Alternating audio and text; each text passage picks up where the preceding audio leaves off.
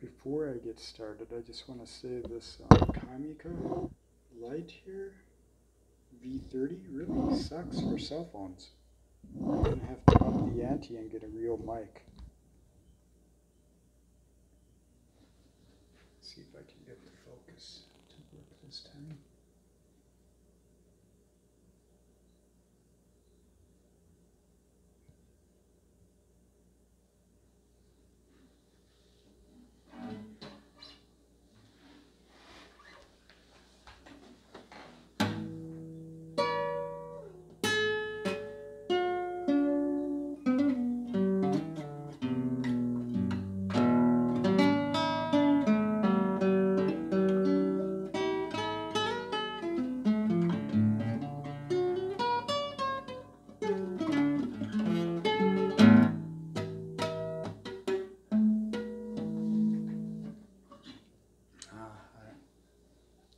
Hello, welcome to another Aries Point project video.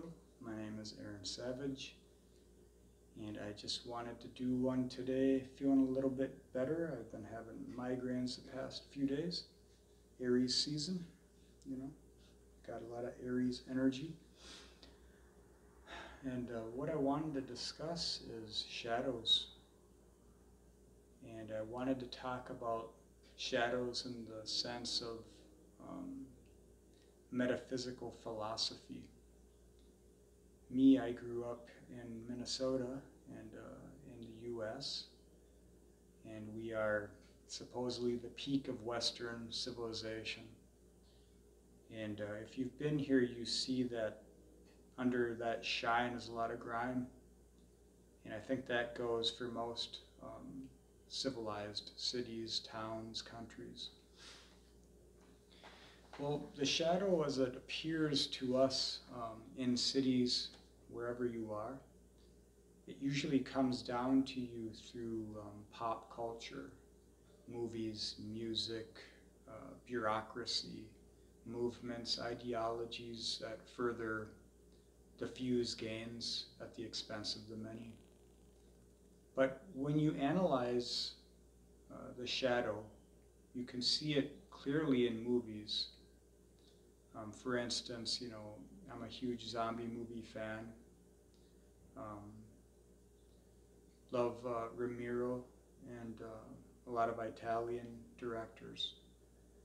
But you see how that ideology of brain-dead people walking around trying to consume the survivors, the heroes, the heroines, is a prominent feature in those movies. And if you look at consumer-based societies, we've done that repeatedly with not only other people, other cultures, but the earth herself.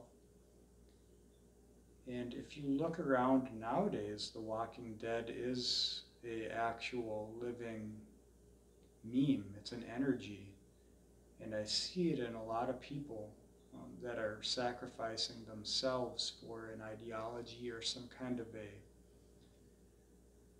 virtuous goal. And what it is when you feel like you're disconnected from yourself, you're seeking to find it through connection with others and groups and movements. In the West, when you're brought up through the pop culture sphere of being, it kind of gets you trapped in your head. It disconnects you from your heart. And a lot of times when you feel things, it's usually just pain, because that's one of the most powerful forces for emotions. Shame, guilt, fear, all these things are connected, and coincidentally those are the mechanisms of control that religion and movements have used for thousands of years. And who knows, it may change between ages, but for the sake of this discussion, when you're trapped in the mind, you forget your heart and you are willing to live the willful ignorance of the death within so that you can imitate life without. And I know that a lot of people are running off of fear, shame, and guilt, and this is the outlet that society is giving them. And I understand it. But in sacrificing yourself, you are becoming the walking dead, and you are trying to feed upon those that feel the truth within themselves, those that actually feel a connection to this earth through their heart, through their mind. And that's not going to go over so well for anyone in the short term. In the long term, we'll see what happens. I tend to be an optimistic cynic, so I always know things will get better, but I don't know when. Now, if you grew up in the country, you know, the biosphere that was shaping your perceptions of the shadow was Mother Earth and Father Sky, and it was nature. And you could see the natural cycles progress untainted by manic mindedness and the perpetuations of greed through little men and evil people.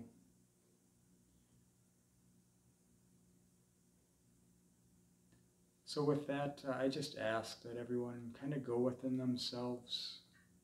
If you feel like you are being pulled into the meme of whatever pop culture programming is going on, step back, get in tune with your body, create something. You know, you were born with the gift of life. We don't have much time in this world, and each time we're here to put it to good use. There's so much you can learn, so much you can do while you're here that you might not be able to do otherwise. And if you're an atheist and you don't believe in an afterlife or reincarnation, then this is the ultimate opportunity for you. And nihilism might be the struggle you have to overcome in your life. So just go within, seek solace within yourself, understand yourself, and only then can you authentically meet other people and form reciprocity, deserving of your life. So thanks for watching, and take care.